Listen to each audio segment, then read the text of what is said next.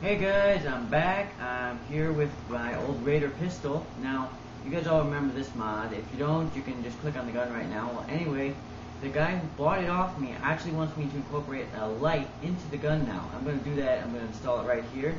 And we're going to do that using the same pieces as the last time. We're going to be using the pieces from the old, I guess you can call it knife finder that I tore apart and put inside my Maverick.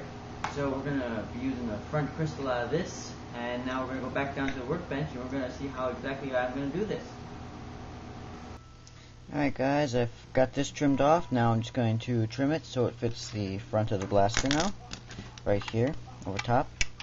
Then I'm going to drill out the hole in here and countersink it in so it fits in nicely so I can have room for the LED. Alright guys, as you can see, I've already dremelled out the hole here for the new flashlight. Now this will be the LED I'm putting in. It's a jumbo 10mm blue LED. It's going to be sitting in right here, hopefully as flat as I possibly can. Now if you don't mind, I'm going to get back to work. Alright guys, I thought I'd show you some of the work I've done. I've got a LED up here. It does work, as you can see. This is the front light from the night finder. I've run the wires through the inside behind the bolt, which helps keep the dart inside when you're pushing it forward.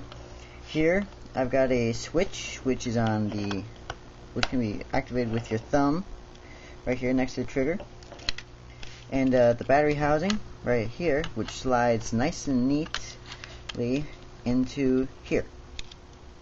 All the wires tuck up into here when it's all in there, so overall the whole gun is completely contained. And now I'm just going to get back to assembling it, so well, let's see how it turns out. Alright guys, I'm back. This is the Raider handgun revisited, now with a integrated flashlight up front, easy to flip. Just flip forward with your thumb, flip back with your thumb.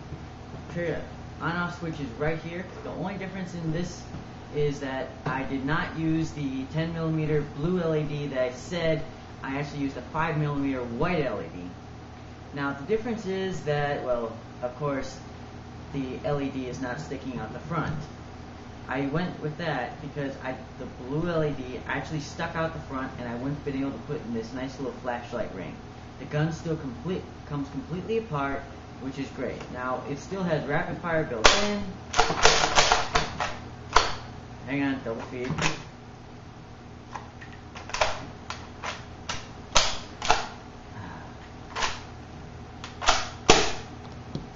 Anyway, the only difference now is that instead of the standard extra bullet right there, you've got a battery pack, which holds 2 AAA batteries inside, and it fits in there nice, snugly and tight. Now, the photos at the end of this video will show you all the details of the gun and its workings. Now, how about I show you a little bit of night action?